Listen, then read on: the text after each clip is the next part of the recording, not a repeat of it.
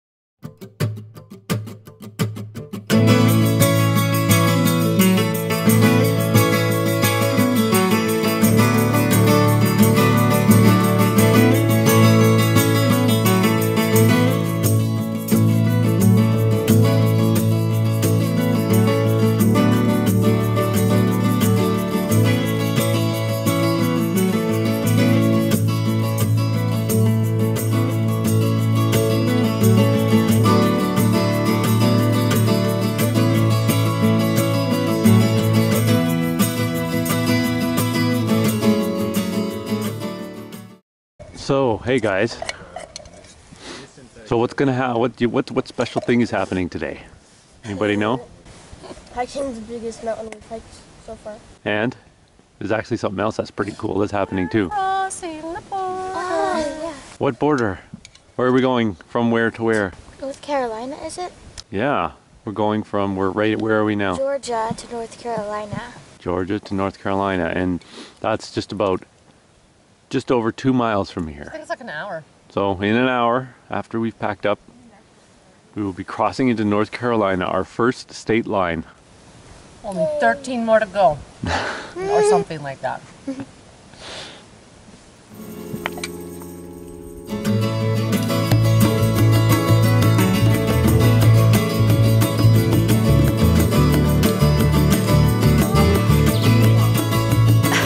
One side says NC. Keep moving. Keep going. Your brother's going behind you. Keep going. Now you're in NC. You're North Carolina.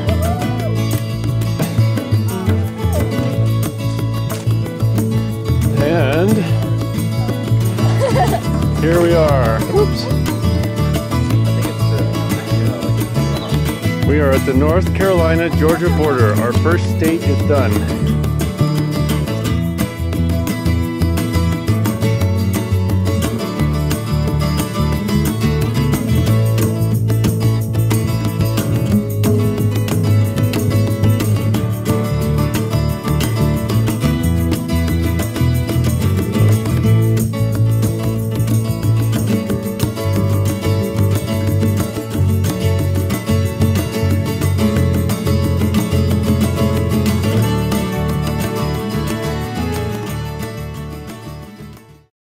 Oh, the people you meet. I am walking behind what appears to be a rare sighting of the trail otter. Let's see if we can get a little closer and ask for an interview. Excuse me, sir. Excuse me. Yes? Excuse me. Are you the famous trail otter from the great Canada's Great North? Maybe not famous. Yes, I'm hot. Wow, I've been so wanting to meet you. Come on. How you doing? Good? Good? Yeah, pretty good. It's And- a really beautiful trail. It's a really beautiful trail. And what has been your favorite part of the hike so far? Meeting all the people, mostly. Meeting all the people. Yeah.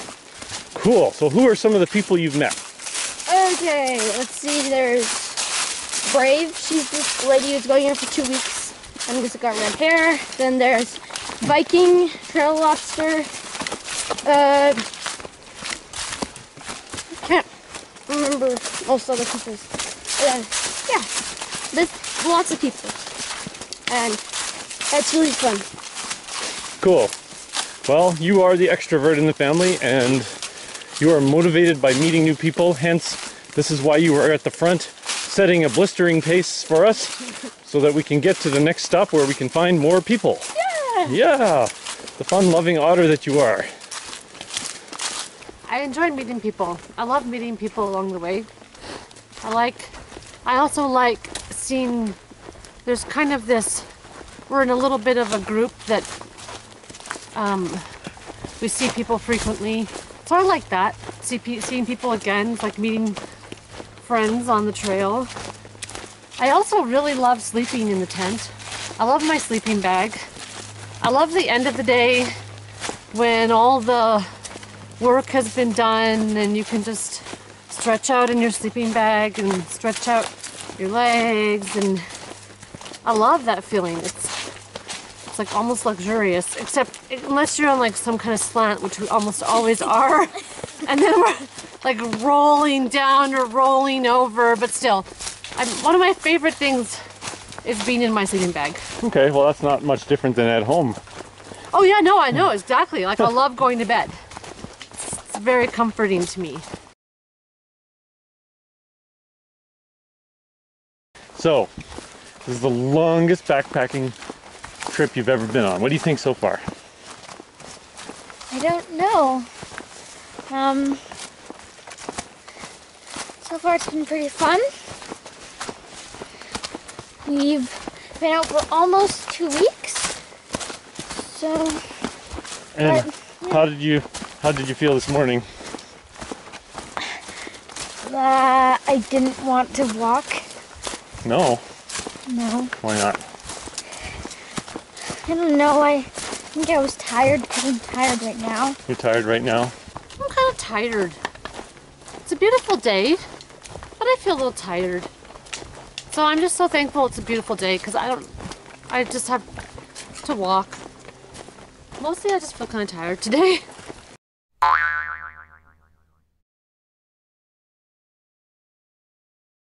Is there anything you're looking forward to? Yes. What? I'm looking forward to tomorrow. What's happening tomorrow? We are going to Winding Staircase Gap, where we're going to get a resupply and go to someone's house. Uh-huh. And so why are you excited about that? Well, we're going into town, and I mean, we'll have internet to do things, and we'll be able to relax and maybe sleep in a real bed. Oh, we're gonna see more people. Well, I like town stops. And what is it about the town stop that you're looking most forward to? Internet. Internet. Ah, yeah. What are you going to do when you get on the internet? Plug-ins. Power. On my internet device. Yeah. Knowledge and power. Knowledge and power. What about the internet? Your sister's very excited about the internet. Are you as excited? I'm pretty excited about that. Because, like, I can go on THH. What's THH? It's called, well, it's actually teen homeschool hang, where a bunch of teenagers get together and, like, play games and talk to each other and, yeah. And do teenager things. Yeah. Cool. Like, giggle. Mostly. Yeah. Okay, no, not too many teenagers out here yet.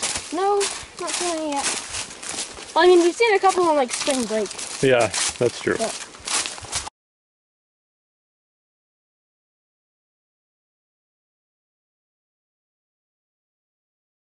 We're on day 4 of our food, and I'm done with trail mix.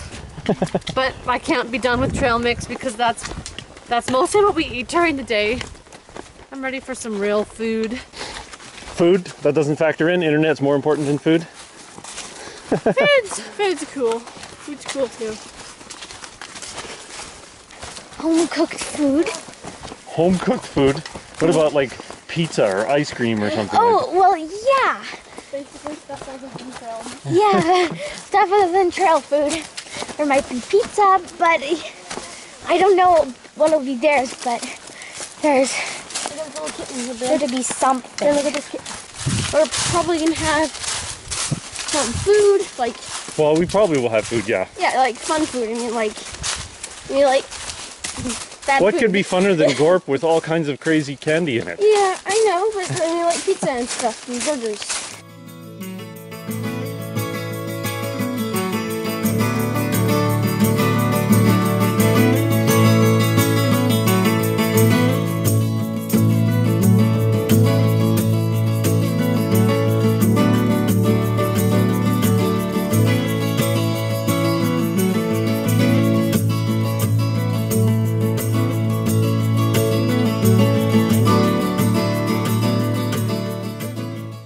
Would you say was the single most difficult thing you've had to deal with so far? The cold rain. The cold rain? What about Brienne sleeping? That was hard too, when she was waking up disorientated for the first week in the tent and then in the shelter. That was hard because we were sleeping with other people. I think really though, the cold, wet, I hate cold, wet, miserable weather, being out in it. So that was not pleasant. And then yeah, having my sleep disturbed that way. Probably the shoulder straps in my backpack rubbing. Ah, yes, you've had some abrasion on your shoulders. That was especially bad the second day, but we've managed to mostly resolve that. Yeah. My pack is heavy because, well, I have with my case and all, my iPad weighs 2 pounds. Yeah. So that's a really heavy part of my backpack. Yeah. And I don't use it that much, but it's a really hard thing because I kind of want to get rid of it, but I kind of don't. I want to get rid of it because it's so heavy, but I use it sometimes, but not very often, so I don't know. So one of the issues that we've been having is that Brienne has been quite tired for the last couple days on the trail, and there's a number of things involved in that. Part of it is that you know, the kids want to be out around the fire in the evenings socializing because it's a lot of fun, a lot of laughs, and sometimes the occasional marshmallow even. And so she's not probably, you know, she's not getting to bed as early as she should be, and that's kind of our fault as the parents. We should be making her go to bed a little bit earlier, so we're going to be working on that. But the other thing is that she is, you know, she is carrying an iPad that weighs quite a bit with the waterproof case, and it's something that she really wanted to bring. But, you know, we're kind of debating that, trying to encourage her to make the decision to send that home because, you know, there's other ways around that. There's a couple other, well, the rest of us have iPads as well, so she could share with somebody. And she has her journal, and she writes a lot in that. So I think we, you know, we'll come to a compromise that can maybe save her a couple pounds of weight in her pack, which I think will be very welcome.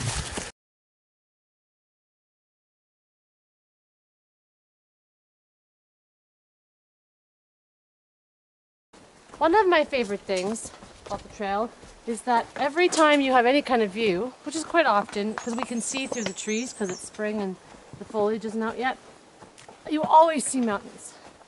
So there's always like these ridges of mountains in the distance, and they get kind of hazy as they go, and I love it. I love seeing the mountains everywhere you look. Okay, so here we are on the peak of Albert Mountain in North Carolina, and I think you should. we're going up the fire tower.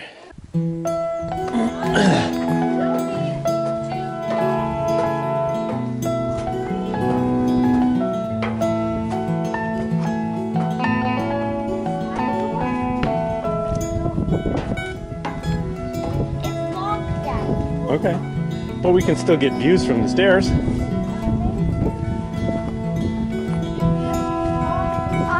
Yeah.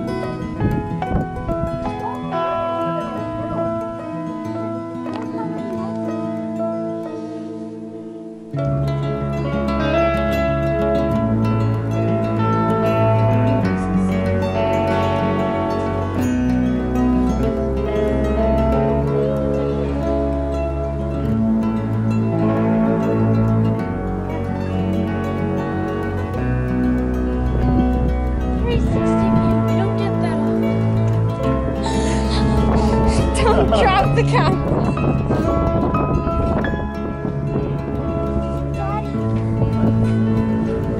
She's afraid to get interrupted.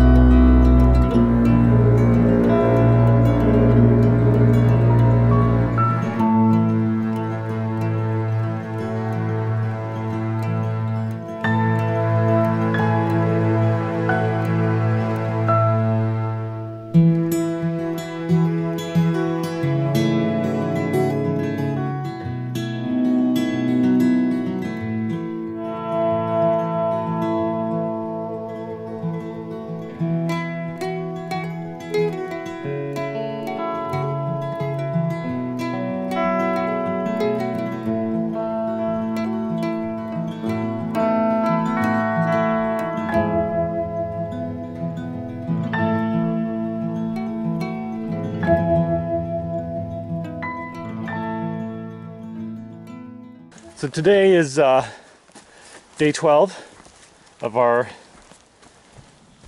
AT through hiking trek, and we are going to be doing our longest day yet. We're planning on doing 12 miles. We've been gradually easing ourselves into higher mileage days, and a lot of what goes into having a high mileage day is, you know, having a consistent pace, but also just streamlining the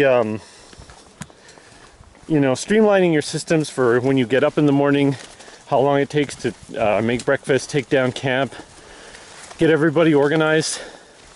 All those things contribute to increasing mileage. So while we are working on slowly increasing our pace, we're also working on just making our systems for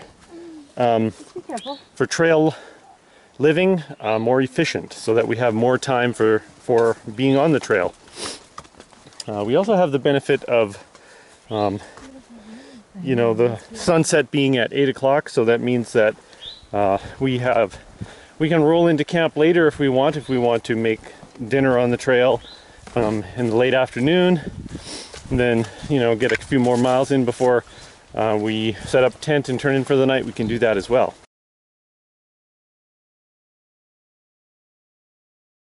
We did our second resupply a couple days ago. Actually, yeah, like yesterday morning and the day before that. So we had our second re-entry, we call it, yesterday, and it was easier than our first re-entry, which was good.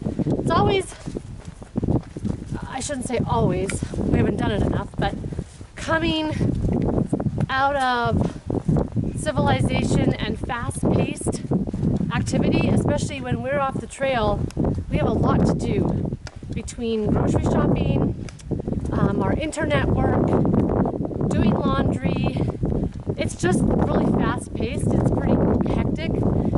It's always feels a little, there's an adjustment period there. So yesterday's adjustment was easier than our first re-entry, so that was good. Part of that is the weather has been really nice. And when we came into camp last night, our friends were there, and these people are starting, we see them quite often. We were kind of in this hiking group that we're a regular part of. They're all kind of young guys. They hike faster than us, but they camp generally at the same spots as we do, and they're just fun. They're fun to be with. And so it was really nice to see them last night and to get back on the trail. And the kids were really psyched about being at camp with these guys, and that really helped, because coming out of town where you've got access to, internet, and you can play video games with friends, and we've been staying with families that have kids, and so they're playing with kids. Coming out of that and carrying a heavy pack, getting back into the woods can be, a little bit of a hard adjustment. But this one has been pretty good. And today we had trail magic right at lunchtime at the top of a peak that cars could drive up, because there's Wyatt Bald? Wyatt Bald. I don't know if I'm saying that right. And so cars can drive up. And as I was walking up, and it was hard going. It's sunny, and our packs are pretty heavy still with all of our food. As I was walking up, I was saying this would be the perfect place for trail magic, because cars can drive up. They can, bring stuff easily. And Damien said, well, you don't want to get anybody's hopes up talking like that way. And that wasn't my intention. I was just saying this would be a great spot. Well, we get to the top, and sure enough, there's two former thru-hikers who were doing trail magic. And they had been barbecuing burgers. We got there a little bit too late for that. Sprite and Freckles. Yes, right, Sprite and Freckles. They thru-hiked in 2008. And they had brought cold drinks and candy. Brianna is pretty pleased about that. And again, we were hanging out with all of our friends. It's been a really good day. It's sunny. We've got a few miles left, just a few miles left to camp. And we're all pretty happy to be out here.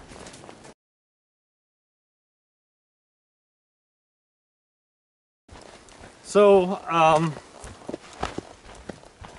what was it? The first week that we were on the trail, I think we mentioned earlier that we had some rain one night, and the tent we were in, Laurent and I, we have two tents. We have a boys' tent and a girls' tent, and the boys' tent was not seam sealed very well. It's a tent I was borrowing from a friend of mine while I was waiting for another tent that I had ordered to be ready, because it was made by a cottage manufacturer, and it took a couple weeks to, for them to make it and be able to send it to us. So in the meantime, I was borrowing a tent from a friend of mine, and it poured that night, and so we got water in the tent, and so as a result, all 5 of us had to squeeze in our 3-man tent, and it was a cozy one, but thankfully we really haven't had to deal with any other rain other than that night. And so when we did our resupply that Renee was just talking about, one of the things that arrived was our new tent. So we just had our first night in the tent last night. It's actually a tarp with a bug net